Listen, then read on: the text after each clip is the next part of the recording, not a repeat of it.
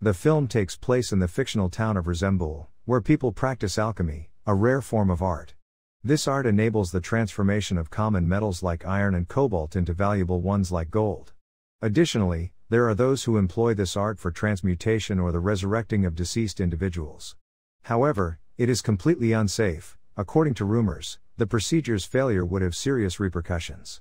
The Elric brothers are shown to us in the first scene, Alphonse and Edward, who have been self-taught in alchemy since they were young.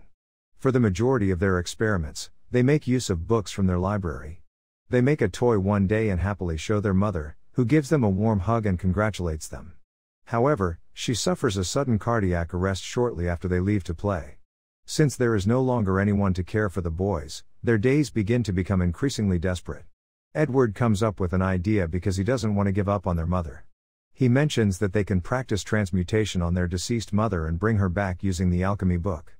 Alphonse thinks it's a bad idea because he's heard about the scary consequences, but when Edward tells him there's nothing to worry about, he agrees to help. The two brothers begin their preparations in the following scene. In accordance with the book, they gather all of the ingredients and position them in the center of the transmutation circle.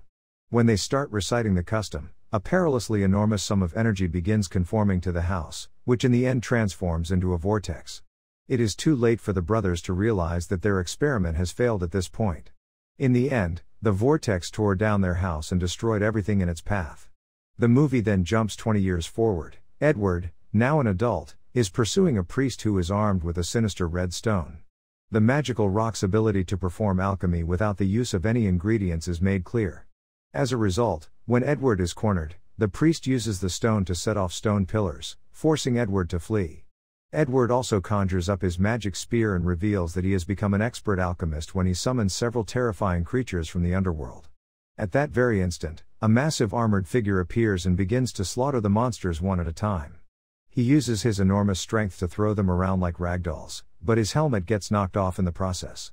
His body is completely hollow from the inside, and the armor has no head, which is surprising. In the meantime, Edward kills the remaining monsters and admits that he also has prosthetic limbs. He then says that everyone calls him the Full Metal Alchemist because of this body trait. From there, the terrified priest tries to flee, but Edward eventually follows him. The priest's redstone is knocked off when he strikes the priest with his prosthetic arm. The military, led by Colonel Mustang, arrives just as it appears that he has completed his mission and captures both of them. Edward begs for the philosopher's stone rock, but Colonel Mustang quickly demonstrates that it is fake. Edward is devastated by this because he has been looking for the real one for a long time. While this is happening, the armor also shows that he is Edward's younger brother, Alphonse. He tries to console Edward, but the priest manages to escape because of the distraction. After that, everyone travels to the military base, where Colonel Mustang argues that there is no such thing as a philosopher's stone. The one they had previously encountered was merely an amplifier with no transmutation capabilities. Edward maintains, however, a hope that the genuine stone can be found somewhere. He is frantically looking for it so that he can regenerate not only his brother but also the limbs he has lost. Edward meets his childhood best friend as he gets ready to go home after the meeting, Winry. She says that she found out about him from the news, and now she wants to help him find the philosopher's stone. In another location, the priest enters a pitch-black room where three magical gangsters are waiting for him. Supervised by the fearsome leader, Lust includes two additional members: Gluttony, a fat person who can eat anything, and Envy, a tall person who can change into anyone. It turns out that the priest was sent on an assignment, but because he failed to complete it, Lust is furious. She then brutally impales him with her claws as a punishment. Gluttony swoops in after the priest has died and eats him. Edward, on the other hand, tries to get some sleep but keeps having visions of the incident that happened 20 years ago. Edward is brought to the Gate of Truth, where all of the universe's knowledge is contained, immediately following the unsuccessful transmutation process. The gate then suddenly opens, and some repulsive tentacles pull him inside. When Edward is sent through the universe, he sees his mother in the distance at one point. He desperately tries to reach out to her, but he is immediately taken outside the gate once more. However, Edward now knows a lot about alchemy and how to use it without reading books. A transparent deity appears at that moment and proclaims his identity as God. He says that a deal will have to be made if anyone wants to bring their deceased loved ones back to life. He says this and takes one of Edward's limbs away from him because Edward had been trying to get his mother back. Edward wakes up later in his house, which is found to be intact. However, his brother as well as his limb are missing. Alphonse has vanished from sight. He realizes as a result that even Alphone made a self-sacrificing sacrifice for the alchemy. The monstrosity of a human that Edward sees as he approaches the location where they had carried out the experiment does not even remotely resemble their mother. In an act of rage, he destroys an armor set and begins transforming in an effort to reclaim his brother. He is once more taken outside the gate of truth, where the deity is waiting for him, and the plan works. However, he must once more sacrifice one of his limbs because he has requested his brother's life. He wakes up in his bed with two of his limbs missing after this. His sibling, Alphonse, has also been given a new lease on life, but only as an armor. In the present, Colonel Mustang takes Winry, the brothers, and an experienced alchemist by the name of Tucker in the hope that he can tell them something about the Philosopher's Stone. Tucker shows them his inventions when they get to his house. By combining various animals, he has produced some hybrid organisms. He then reveals that he used to be a well-known state alchemist who worked for the government. However, all of his experiments were deemed pointless, and he was fired. In order to be reinstated to his position, he is now making every effort to invent new products. In the following scene, Edward and Tucker have a private meeting where Edward tells the whole story and why he wants the precious stone. Although he doesn't know where it is exactly, Tucker promises to assist in its recovery. After that, Edward and Winry get on a train to a different city.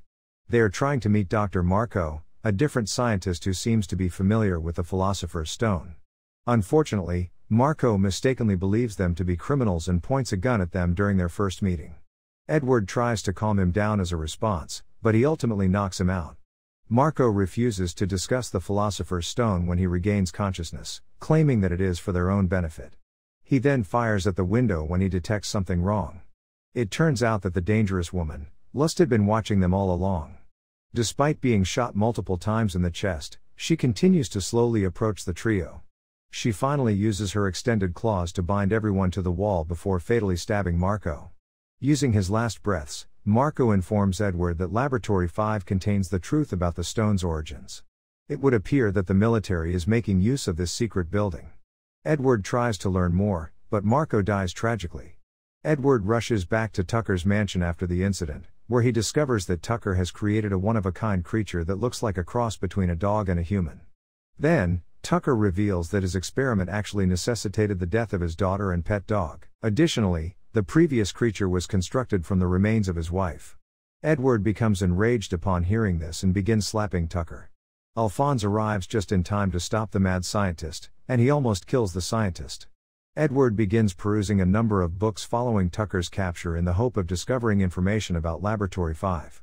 But even after weeks of research, he still doesn't have a clue. However, the military general arrives at the library one evening while he is still there and explains that Laboratory 5 is actually the name given to the closed military cannery. Edward immediately summons his team and rushes there upon hearing this. In the meantime, a senior military captain conducts additional research on Laboratory 5, discovering that it is, in fact, a substantial transmutation circle. It would appear that something is being produced there. He tries to let his superiors know about it, but lust prevents him from doing so. Envy transforms into Colonel Mustang and kills the captain as he rushes out of the house and into a payphone to call his general. The strategy is to implicate the colonel and imprison him for a long time. Sadly, the strategy works, as a few bystanders witness the incident and report it to the authorities right away. In another location, the mad scientist, Tucker, also makes it out of the prison. The military apprehend Edward and his friends in the following scene on the grounds that they are associated with the murderer Mustang. They are then locked in a room, but Edward quickly frees his group and helps them escape using his quick thinking.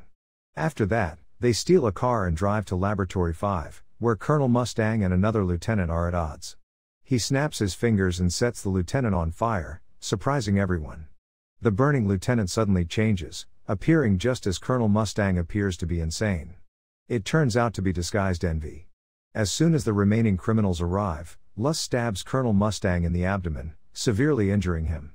Edward follows her closely as she flees the scene. A large transmutation circle is drawn in an abandoned room when Edward arrives shortly after. Before he could get a handle on the circumstance, the insane lab rat, Tucker, appears. He reveals this by pulling a philosopher's stone out of his pocket and explaining that these things are actually manufactured in large quantities within this facility. In point of fact, the operation is being carried out by the military. Exhausted then, At that point, uncovers that to bring back somebody from the dead, a penance is mandatory. Consequently, high-ranking military personnel were bringing loved ones back at the expense of prisoners.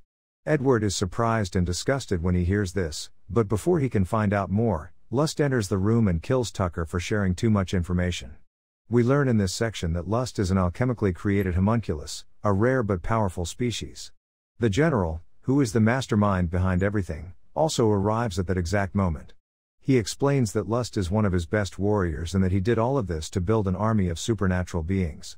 After that, he turns on the power in the room, bringing out thousands of dead creatures trapped in their pods. The general then injects the Philosopher's Stone into a large tank cylinder, and as the solution enters the creatures' bodies, each one begins to come to life. The general goes to greet his babies because he is happy to see them finally take their first steps. However, to his dismay, they immediately seize him and begin to tear him apart. The colonel, Alphonse, Winry, and other generals arrive at the room at the same time, joining Edward in the fight against the monsters. They appear to be doomed at first because they are easily outnumbered, but Colonel Mustang determines that striking the creatures in the head is the only way to end them. The group eventually starts killing people using this strategy. However, Edward and his team are compelled to leave because the creatures keep coming. The battle continues there as Lust and her gang arrive as well. Envy is burned to death and Colonel Mustang, who is still recovering from the earlier injury, manages to summon all of his strength to unleash a deadly flame. The colonel then turns his attention to Lust, but his attacks are pointless. Even after receiving a serious chest impalement, she continues to regenerate. Lust reveals that she has a Philosopher's Stone embedded in her chest, surprising Edward and the colonel. She possesses extraordinary strength and healing abilities as a result. She reveals exactly what she shouldn't have, which is unfortunate for her. She is attacked repeatedly by Edward, Alphonse, and the colonel. When she is distracted, the colonel removes the stone from her chest, resulting in her immediate death. Gluttony, on the other hand, stands back and watches everything happen. He leaves the location quietly, unwilling to put his own life in danger, after realizing that his companions have been killed. Colonel Mustang promises Edward that he can use the Philosopher's Stone to bring his brother back after the battle is finally won. The latter does so, begins his alchemy, and is immediately taken to the Gate of Truth. His sibling, Alphonse, in his true human form, is also present. Now, Edward only needs to give the deity the stone in return for his brother. He backs out, however, at the last minute. Edward has seen how the evil stone can kill people, so he no longer wants to use it for himself. In the final scene, Edward goes back to the real world and tells his brother that he didn't bring his body back. Alphonse immediately forgives him, stating that he also does not want to use alchemy, surprising him. He argues that since the illegal method put them in this predicament in the first place, it is best to never use the stone. The movie comes to a close with the two brothers Winry and the colonel looking happy at the sun because it has reduced Earth. Thanks for watching my videos. Please hit that like button and do not forget to subscribe to my channel.